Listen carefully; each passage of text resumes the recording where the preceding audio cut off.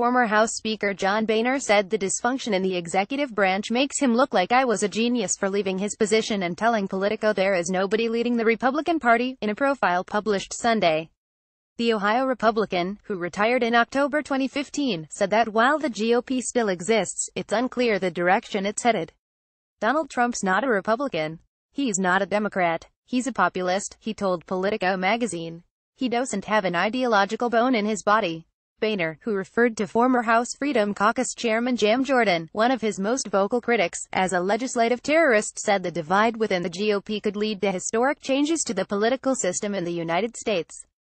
They'll be talking about the end of the two-party system, he said of what historians will likely say about his time in office.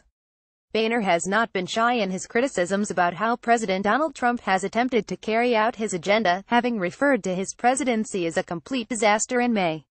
The Ohio Republican said he thinks Trump is a symptom, not the cause of the divide. He argued social media and people choosing to receive their news from outlets with partisan leanings kept pushing people further right and further left. Follow Julia Grace Bruff on Twitter. Content created by the Daily Caller News Foundation is available without charge to any eligible news publisher that can provide a large audience. For licensing opportunities of our original content, please contact Email Protected. Tags Donald Trump, John Boehner, Republican Party.